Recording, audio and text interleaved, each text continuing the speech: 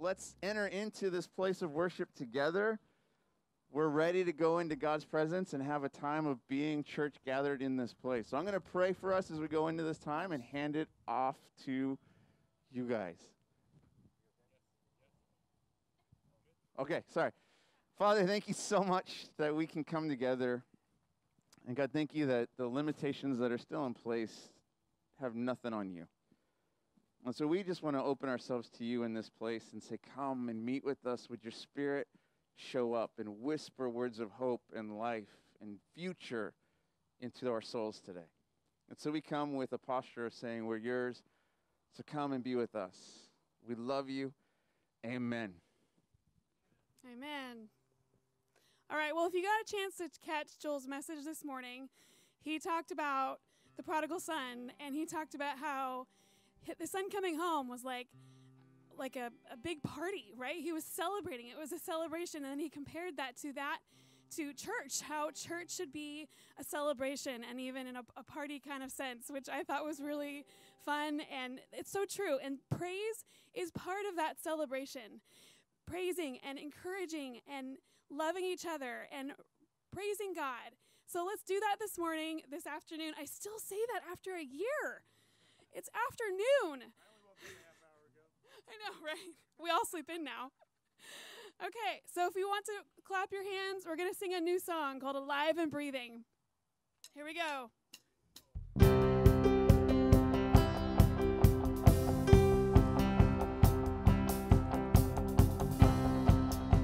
What holds your heart?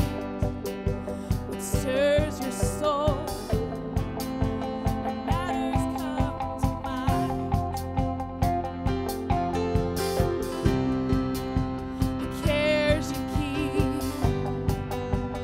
Thoughts you think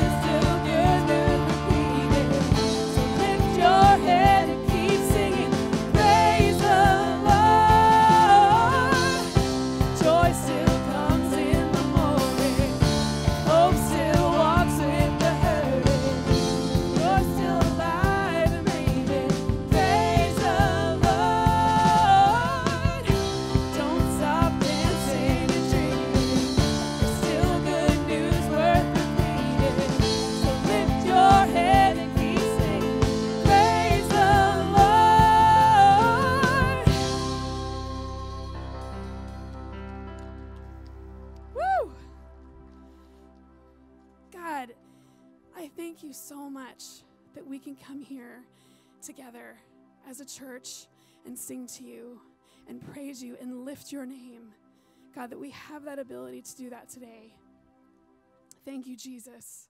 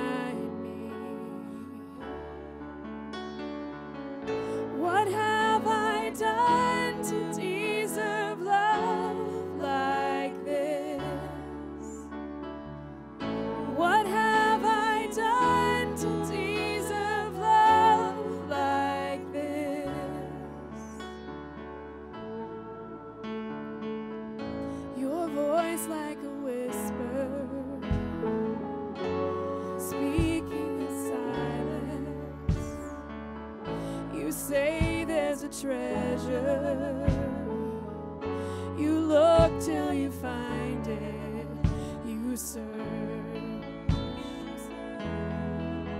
to find me. Oh, what have I done to deserve love like this? What have I done to deserve love like this? I cannot earn what you so freely give. What have I done to deserve love like this?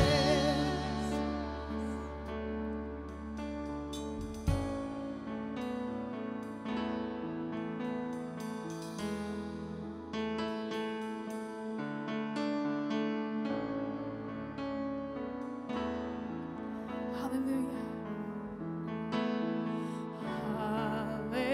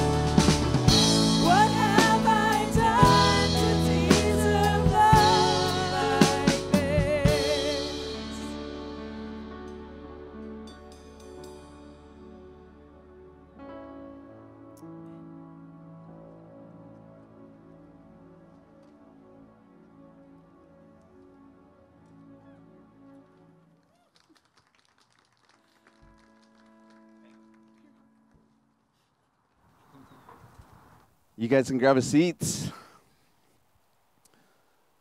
You know, as I was thinking about this season we're in right now as a church, as a society, as we're so excited about the hope of emerging from COVID and getting back to what normal will start to look like,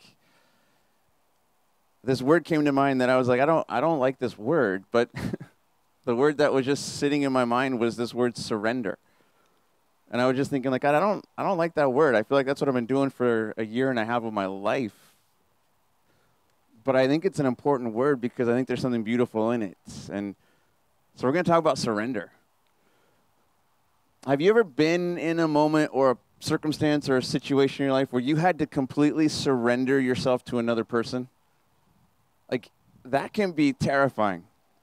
When I was in university, I went rock climbing with a bunch of friends. And our one buddy said, I know what I'm doing. So we just said, cool. And went with him out to the SoCal mountains. And we set up these single pitch climbs. And we just started rock climbing for fun, because that's what you do. Normally you find out if the person knows what they're talking about or not, but we're just, let's do this. And I remember I clipped in, we got all the fancy language, like on, belay on, climb on, all that stuff. And so I just start scaling. And I hate heights. Like, I'm terrified of heights, but I got to be, like, cool because I'm with my guy friends and all that stupid stuff. But we're going through, and so I finally get to the top where you've now topped out. You can't go any farther because the rope is literally at the end of the top of the pitch. And I remember just kind of holding on to the rock, and I'm like, well, what do I do now? And I hear this voice from below from my friend saying, let go. I was like, what?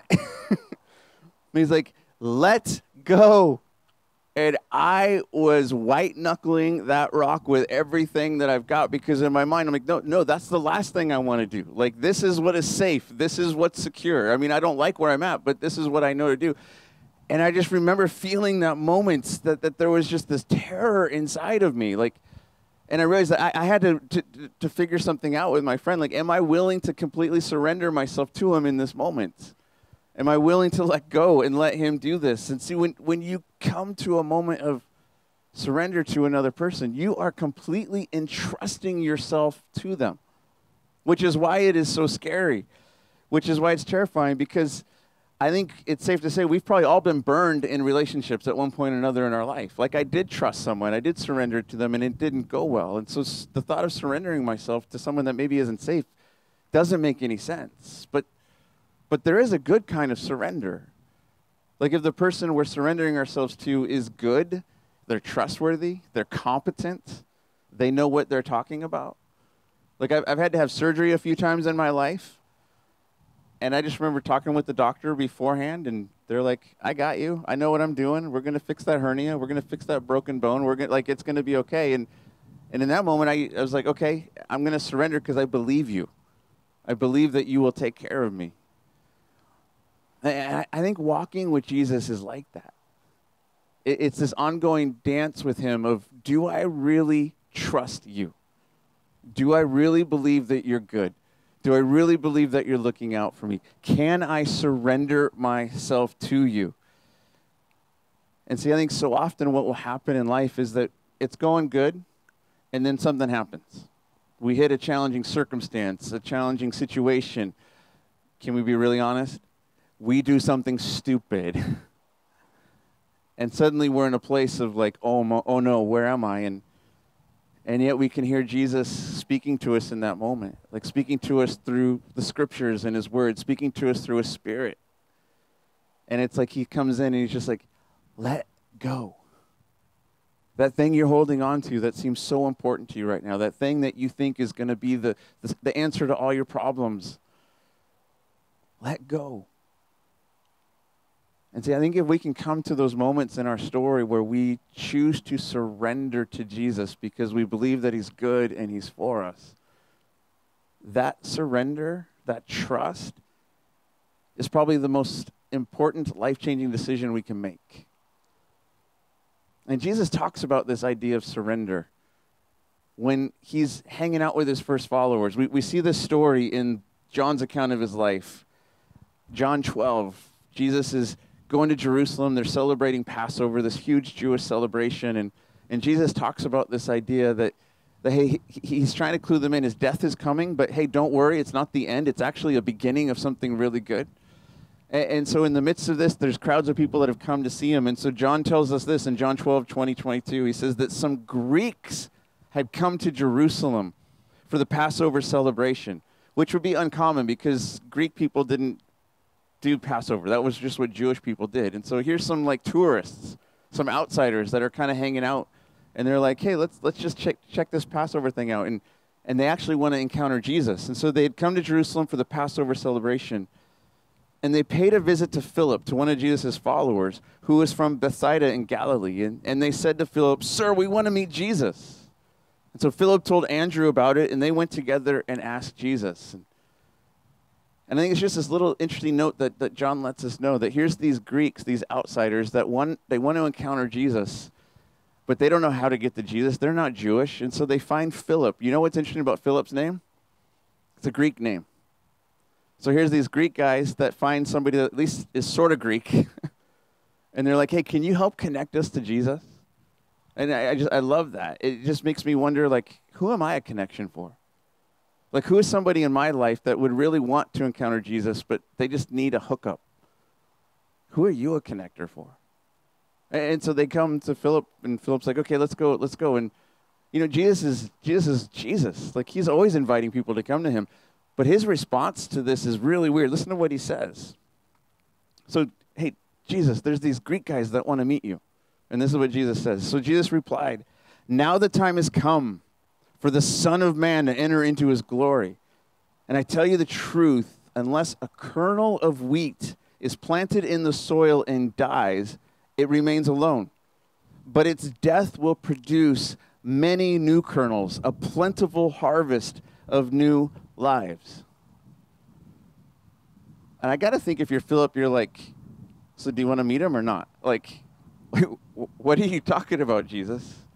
And yet here's Jesus. He starts to use this harvest analogy, like, hey, you plant something and it dies, but then it produces a crop, right? And he's talking about what's about to happen to him. Like, hey, I'm about to die, but it's not the end. It's actually going to be a new beginning, and this is for everyone. So those Greek guys that want to meet me, what's about to happen isn't just for us. It's for them too.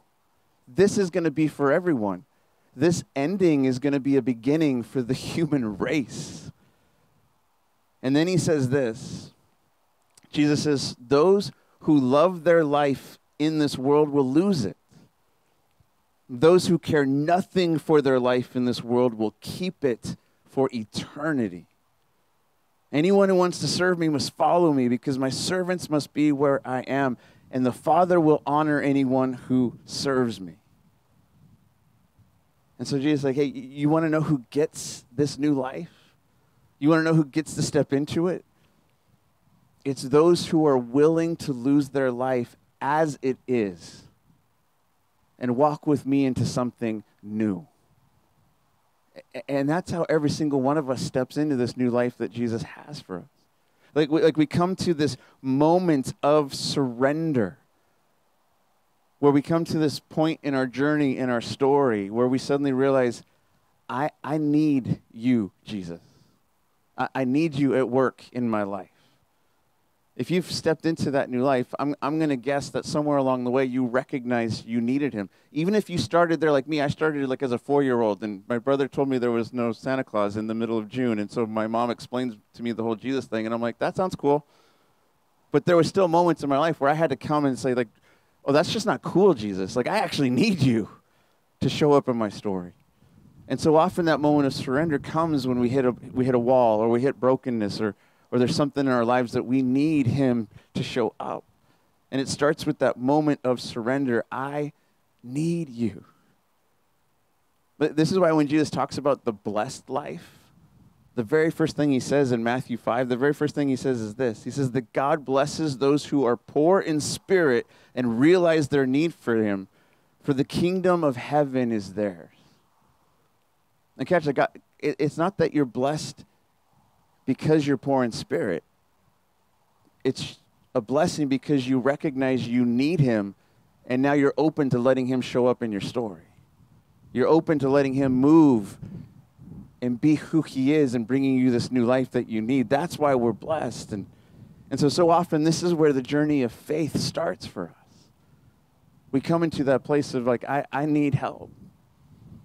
Which is why some people will oftentimes make the criticism about following Jesus. Like, oh, you're one of those people? That's just because you're weak. Like, your faith is a crutch. Have you ever heard that?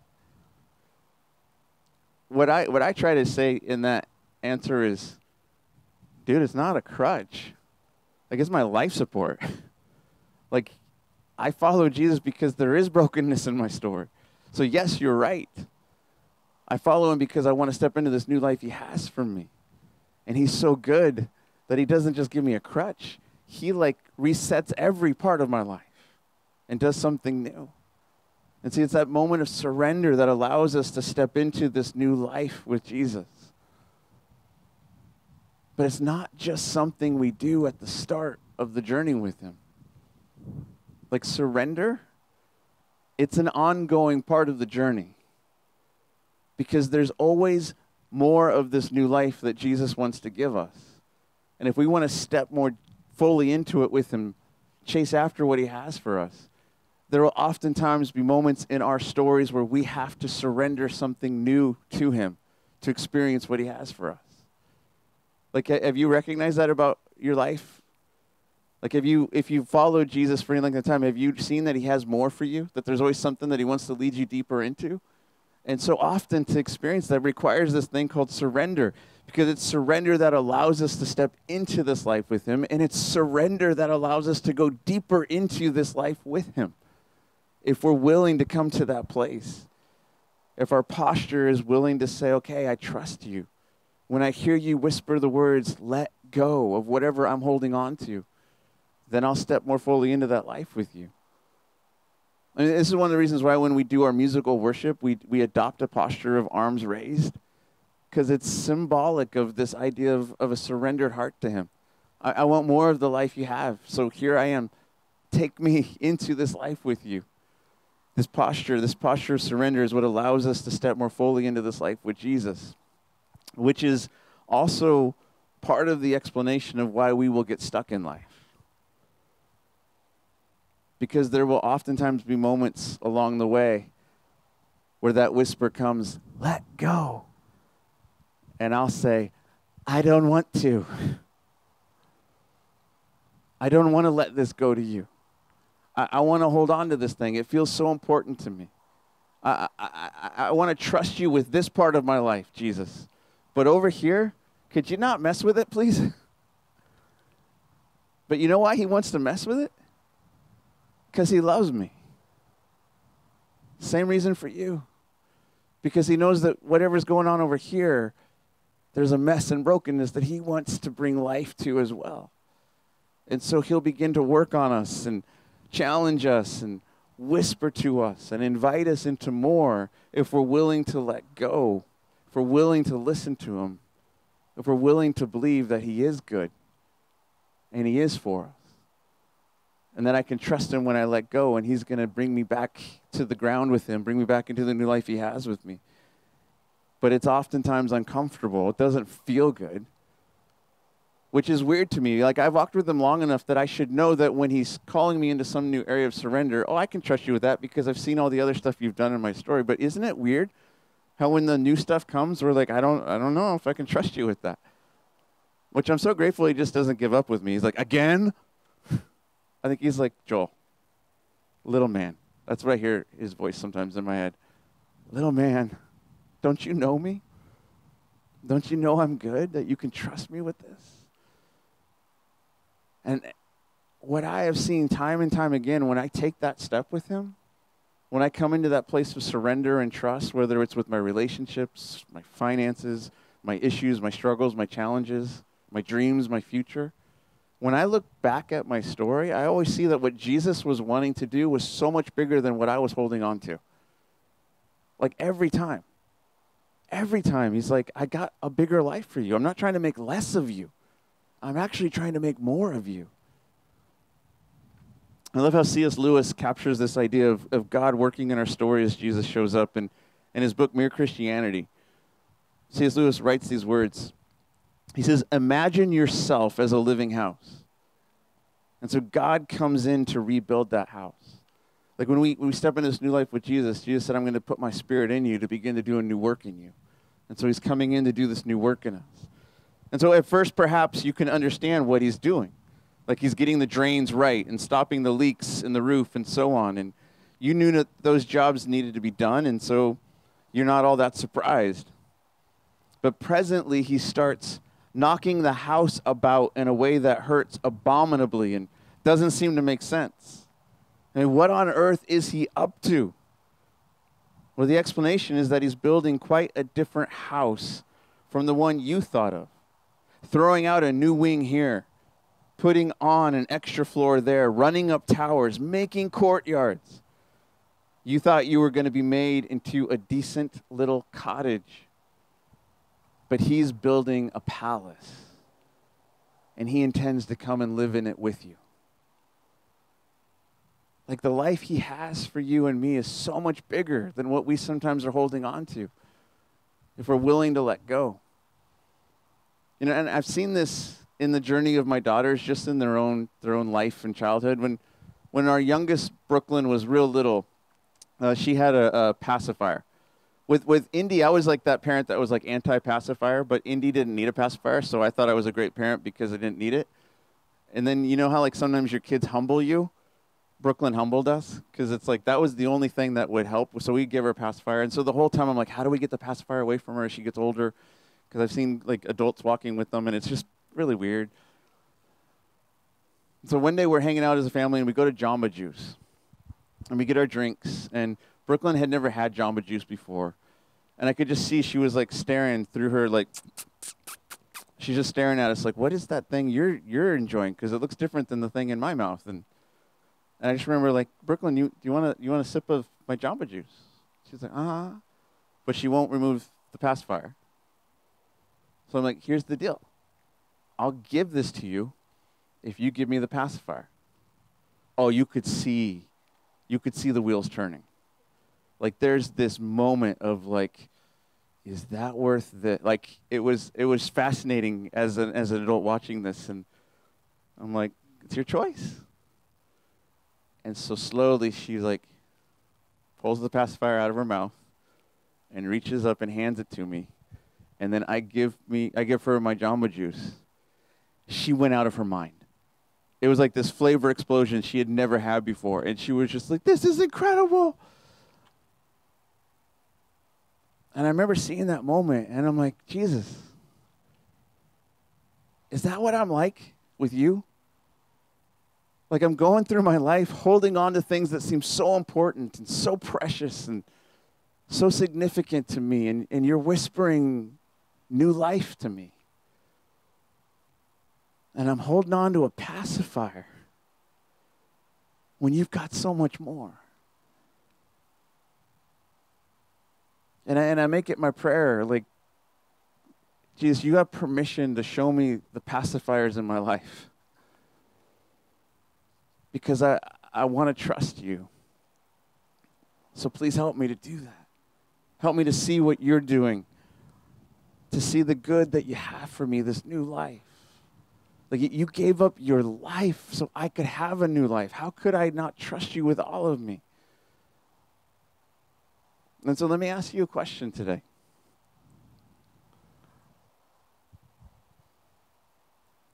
What are you wrestling with Jesus about right now?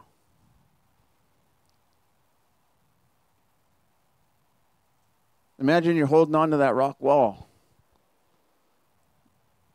And you feel comfortable and secure with the grip you have, but you're not really going anywhere. And you hear Jesus saying, let go. I've got you. What is that thing you're holding on to that you're trusting? And he's saying, no, trust me. And so I would imagine that when I ask that question, for some of us, you know immediately what that is because he's been whispering something to you for a while. So do you believe that he's good? Do you believe that he's for you? Do you believe that he's wanting to lead you into more life? See, because I think if we're going to step into the life he has for us as we emerge out of COVID, surrender's the key. Surrender's the path. So what are you wrestling with today? Is it your money? Oh my gosh. I hold on to my money like it's a pacifier all the time. Moving here, we had all these dreams and plans, and it didn't go the way we thought on so many levels. And yet one of the things that Jesus has constantly been saying is, do you still trust me enough? Do you trust me with your resources? We've had to wrestle that out as a family. Do we really believe you're good? Maybe it's with your attitude. This might be too personal of a question. So do you know someone who has attitude issues that needs some help? You know them, right? And maybe in this whole COVID season, God's been showing you something. Because have you noticed COVID doesn't naturally bring out the best in you? COVID's felt like driving in traffic for me. When I hit traffic, there's a side of me that comes out that's just not pleasant. And yet what's interesting is like that's not, I can make an excuse for that. Oh, if it wasn't for the traffic, it's like, no, Joel, that's who you are at some level. And yet when those things are revealed, and he's coming into the story whispering, hey, I want to meet you in that place. And that anger, that frustration, whatever it is, I want to help you. Will you let me? Will you surrender this? Maybe it's with your relationships right now. And he's talking to you about this idea of surrendering more of your life to him. Maybe it's an area of forgiveness towards somebody that's just hurt you. And he's saying, I know it makes no sense to forgive them, but do you trust that I actually want to lead you into freedom? Or maybe it's trusting him with your singleness, because it's hard to be single. But what's the area that you're wrestling with him? And here's the thing about surrender. At first, it always feels like we're losing more than we're gaining. But the reality is that Jesus never wants to make less of us. He always wants to make more of us, to increase who we are as men and women created in the image of God. Do you know how incredible we're meant to become? And he wants to lead us more fully into that, which is why he says those who love their life in this world will lose it, while those who care nothing for their life in this world will keep it for eternity. The trajectory he wants to lead us on is one of forever with him. And so what are you wrestling with Jesus today? Because I want to let you know, on the other side of that thing is more of the life he wants to give you.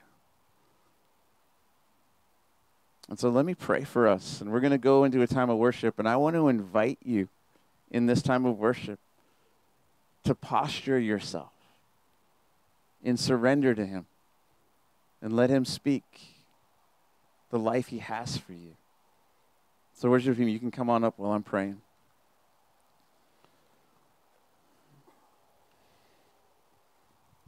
Jesus, thank you that you are so good to us. Thank you that you love us. Thank you that you came to give us new life. And thank you that you have more of that life for us. And thank you that you do whisper to us and you challenge us, because you don't want us to settle for less than everything you've got. And so would you give us ears to hear what you're saying, and a heart that says, I trust you, even if it's hard. I believe that you're good. I know you have life for me. May we experience more of that life as we're chasing after you. And so we want to come into your presence right now, and through these songs, make them prayers to you. So come and speak to us. Amen. I want to invite you to stand and posture yourselves in worship right now.